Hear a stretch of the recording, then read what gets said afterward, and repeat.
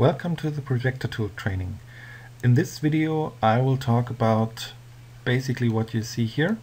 This is our updater, and as you can see we don't only have the USB update possibility and since the last update the possibility to download the project over CAN, but now we also have the possibility to download over Ethernet.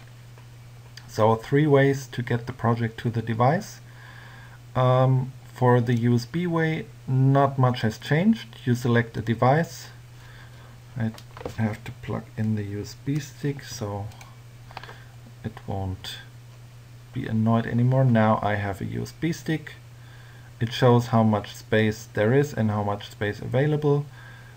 If I want, I can also select a specific path. For example, if I don't want to download to a USB stick, but I want to download the package to send to someone per email, something like that. But normally you just have to select the device. What's new, of course, is this: edit device CAN settings and edit device Ethernet settings. These are settings that will be transferred with this project to the device. Let's take a look.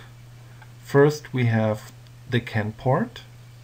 This means you are telling the device which CAN port should be used for the update for the next transfer.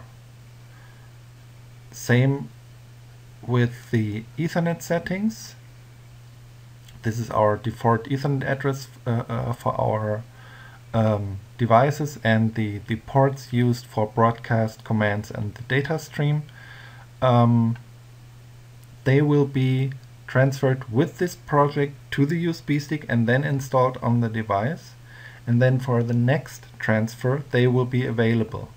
This is very important. These are not settings for now but for later. Okay, so I select the device, I click transfer, and the project will be downloaded as you know it. Okay, let's try another way for CAN. In CAN you usually only have, since I only have one PCAN dongle, I don't have any selections here. I can select the bitrate.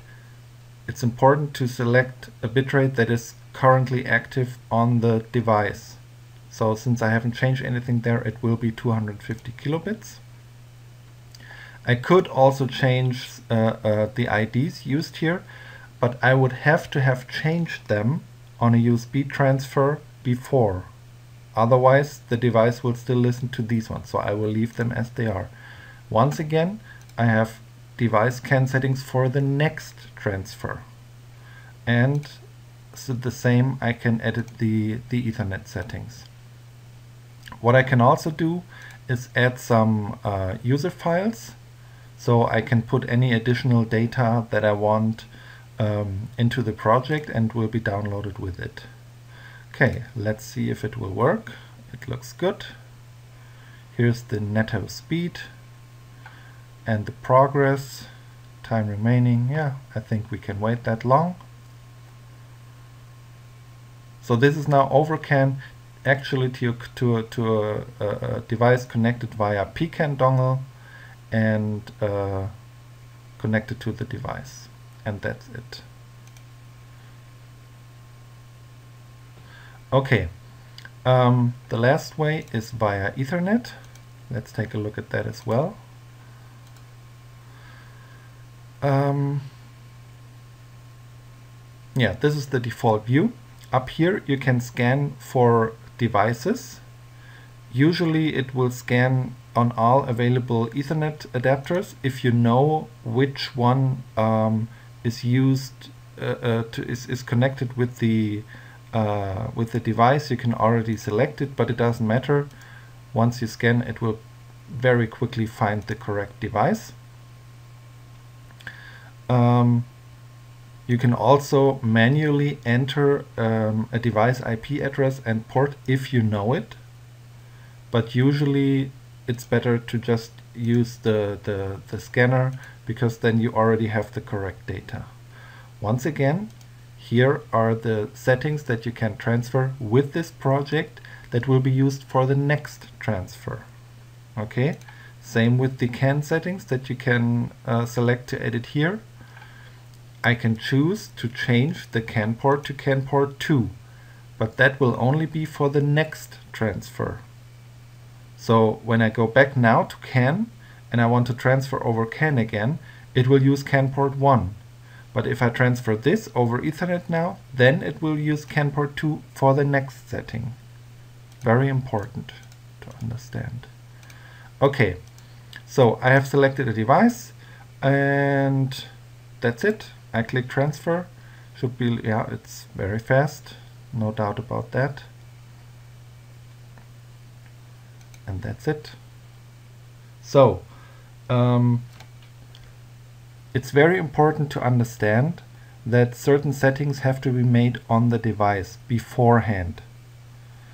There are default settings. By default, the active CAN port that will be used is CAN port 2, but there is a variable. Let me go to the help.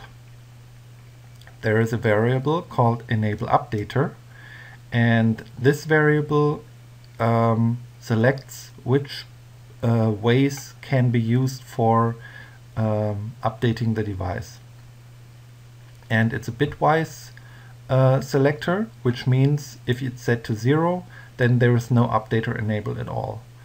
If it's 1, which is the default setting, also important to know, so by default only project download via USB is enabled. So don't wonder why you cannot download your project over CAN or Ethernet instantly. It's because the updater variable has a value of 1 by default.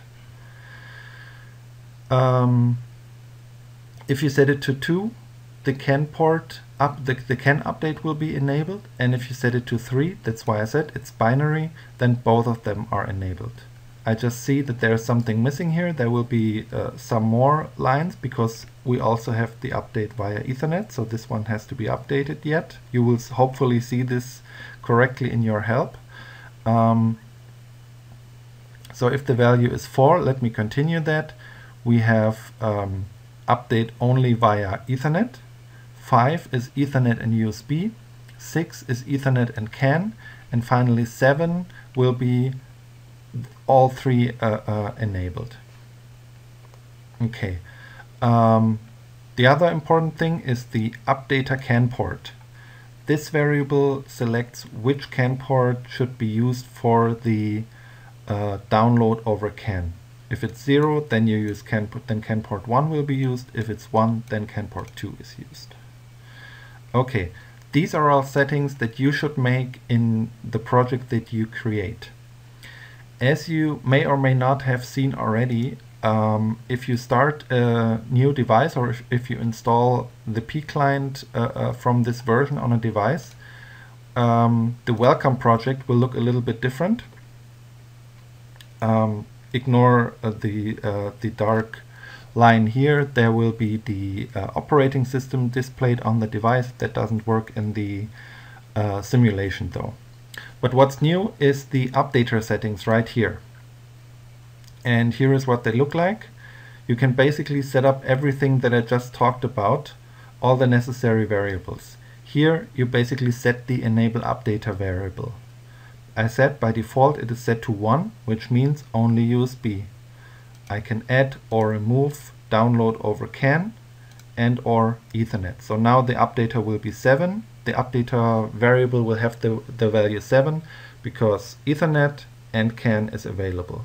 For Ethernet and CAN, I can set up which CAN port I want to use and which bitrate. And finally for, did I say for Ethernet? For CAN. For Ethernet, I can set up the IP address and also the net mask. Both variables that are not available in the simulation. On the device they will work. So if you install the P client from this version on a device, you will have the possibility to set all the necessary variables in this project. So you just enable the update over CAN or Ethernet, and then you can start right away connecting via Ethernet or CAN to download the project. Just remember that by default only transfer via USB is enabled. So if you want to download over CAN or Ethernet, you have to do something. You have to make some settings, otherwise it won't work. Have fun downloading, and thanks for watching.